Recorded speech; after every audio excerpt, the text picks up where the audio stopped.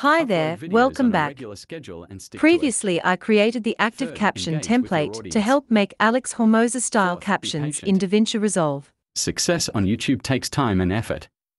And this time, I'm going to show you how to animate the captions with just a few clicks, using the new updated caption template.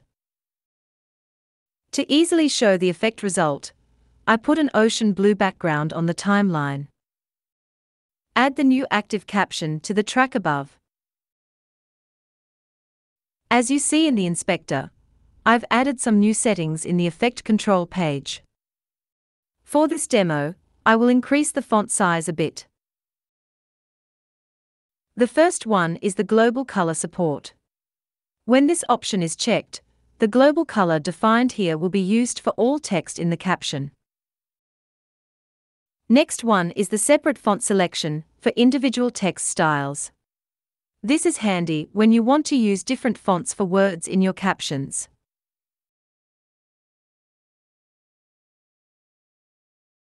And the last is the animation control. With these settings, we can easily animate the text size, color and background without keyframing or splitting the clip. When animation is enabled, these controls can be used to adjust the timing of animations. Next, we will look into these settings in detail and demonstrate how to set up and control the animations. This effect heavily uses lots of expressions and calculations. It can be a bit slow and laggy. It would be a good idea to turn on the smart cache while working on this effect. Instead of using a slider to control the write-on animation, as in the previous version, I changed this to a checkbox to have the same control style for animations. Turning on the write-on option will create a simple write-on effect, revealing the caption word by word. The write-on timing is controlled by the animation time defined for each word in the caption. Default delay is 10 frames for each word, or each line, depending on the style level we use. The next animation is to animate the text size. When it's enabled, the text automatically zooms in and zooms out. There are two animation styles we can choose from. The first one has a dynamic springy motion, while the second one simply resizes the text up and down. The size factor controls how big the text will zoom in. This color animation sets the caption base color to the color defined here. When the clip plays, it changes the text colors to the ones defined in the style definitions. We can enable the global color to have an effect of color highlighting the word from the beginning to the end.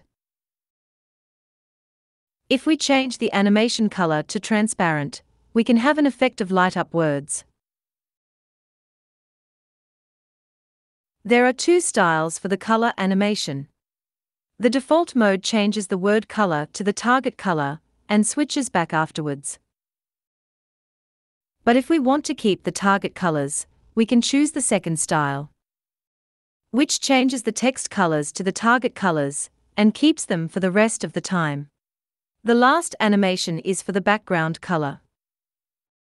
Turning it on will create a dynamic bouncy background moving from one word to the next. And we can change the background color to anything we like. Next, let's take a look at how we can adjust the timing of the animations. For example, I want to keep the first word highlighted for a longer period of time. Make sure the first text style is selected. Increase the animation time, let's set it to 30 frames, which is 1 second in this case. Wait for the render cache. Now the first word is highlighted with the background for 30 frames. If we feel that the animation started too soon or too late for the word, we can use these two buttons to manually define the starting and ending position. Let's say the word essential is highlighted too early. It should start here. Once the playhead is at the wanted position, we can click the Start Animation button to set the animation start time. The animation start parameter is now showing underneath to indicate that it's now manually set for the word. Moving the playhead to the position where we want to end the animation, and click End Animation button to set the end position. The animation time is recalculated based on the start and end position. Now the animation starts at our manually defined position and lasts for the period of time controlled by the animation time parameter. Similarly, if we want to change the duration of the second word, we can select the second style. Move the playhead to the position where animation should stop for the second word. Click the End Animation button to recalculate the duration. We don't really need to manually assign the animation start time. When it's not set, the start time will be automatically calculated based on the settings in the previous words. Unless we want to create some gap or overlap.